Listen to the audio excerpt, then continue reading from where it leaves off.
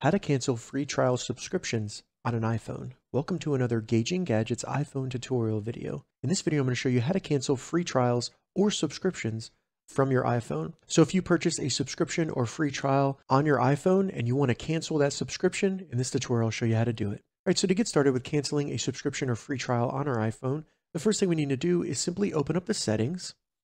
Once we have the settings open, the first option will have your name and then it will say Apple ID. Go ahead and select that. This will bring us to Apple ID within our iPhone settings. From here, we just need to select subscriptions. Once it loads, you'll see all the subscriptions you have, including any free trials you have. Once here, select the free trial or subscription you want to cancel. And then all we need to do is near the bottom, you'll see cancel subscription or cancel free trial. Go ahead and select that. Confirm you want to cancel that free trial or subscription by selecting confirm.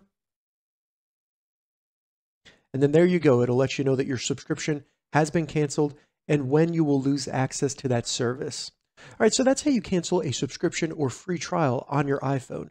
If you have any questions about this, leave a comment below. I'll get back to you as soon as I can. If you'd like to see more iPhone tips and tutorials, check the links in the description. If this video helped you, give it a thumbs up, and please consider subscribing to my channel, Gauging Gadgets, for more gadget reviews and tech tutorials. Thank you so much for watching.